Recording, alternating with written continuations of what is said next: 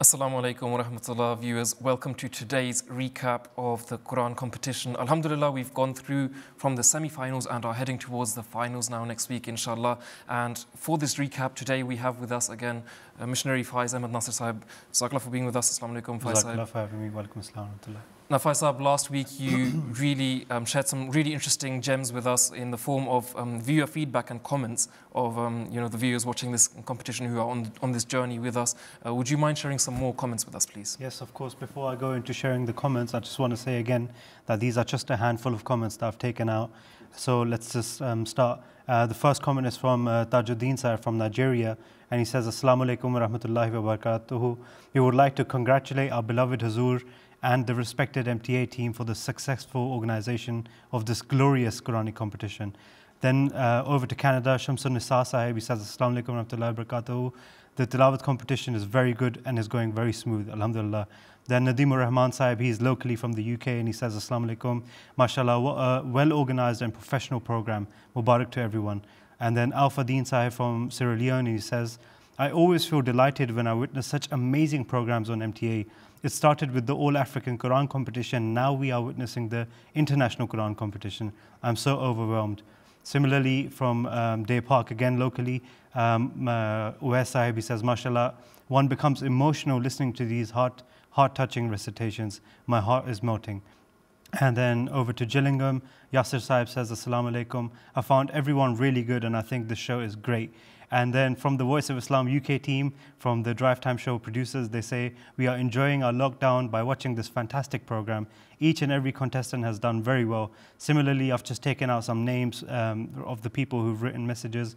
We've got Bilal Salim Sahib from New York, Shahid Sahib from Sharjah, Basharat Ahmed Sahib from Norway, Asmat Sahib from Sri Lanka, Shafiq Sahib from Kerala, India, and then Yusuf Abdul Khalik Sahib from Ghana. And we have tons of messages. I've got 11 Microsoft Word full pages of just comments.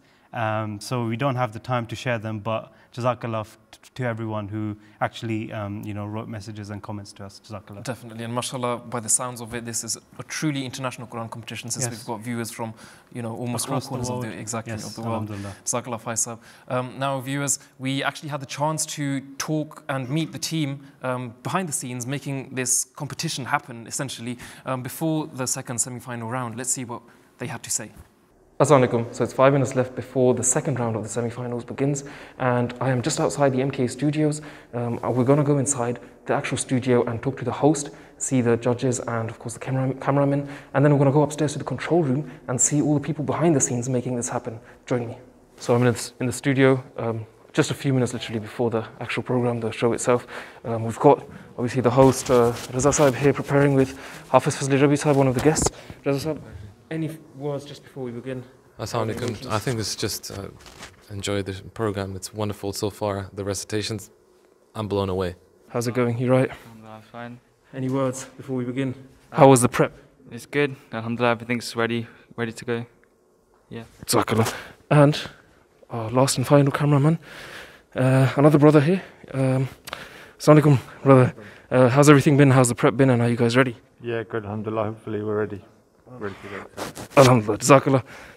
Starting countdown, 10, 9, 8, 7, 6, 5, 4, 3, 2, 1. Bismillahirrahmanirrahim. Assalamu alaikum wa rahmatullahi wa barakatuh, and welcome to the second semi-final program of the International Holy competition. I mean, this is the control room this is the hub where everything happens during the live show. We have a team who does graphics, play videos. We have visual mixer, director, audio operators. So, but this is how it goes behind the scene. Jazakallah. And now we have with us Ridwan Kahinde Sahib from Nigeria, who is a finalist. He's managed to get through from the semi-finals, and he'll be joining us in the finals next week, inshallah. Ridwan Sahib, assalamu alaikum. First of all, congratulations for getting into the finals. What are your thoughts of this competition so far, and how has the experience been of this blessed competition so far, and what are your thoughts going into the finals? First of all, I am very thankful to Almighty Allah for counting me among the qualifiers for the upcoming MTA International final Quran competition. I was very excited when I heard that I qualified for the last round, which is final.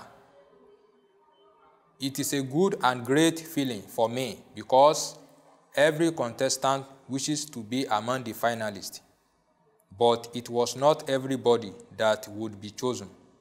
So to me, it is a great privilege. The blessings of competing in this competition. The Holy Quran is my favorite book, being a divine book which was revealed to our noble Prophet Muhammad sallallahu alaihi wasallam. So in the light of this, being a word of Allah, absolutely if I am participating in the competition of Holy Quran, definitely there is more blessings for me. Sitting in the Quran competition with the aim of listening to the reciter, the person who recites it and the listener both get reward and blessing from Allah. Similarly, anytime I made mistake during my recitation and I am corrected, I feel comfortable because this will enable me know it better. Hence, this will also attract reward for me and the one who corrected me. That is why, for me, being a participant in the competition, I see it as a blessing. Jazakumullahu khaira. Jazakallah Ridwan Sahib, you're absolutely correct when you say these are very true words, that it's only the grace of Allah Almighty that you're able to compete in this competition, and of course, as you said, that this is all a learning curve for everyone here. So Jazakallah viewers for joining us in today's recap show. We do hope that you join us in next recap show, which is, by the way, after the finals, and the finals is going to have a very interesting twist to it because the competitors will be joining the program live to give their recitations of the Holy Quran. Jazakallah Faisal and Ridwan Sahib for being with us today, and viewers as well. Jazakallah. Assalamu alaikum wa rahmatullahi wa barakatuhu.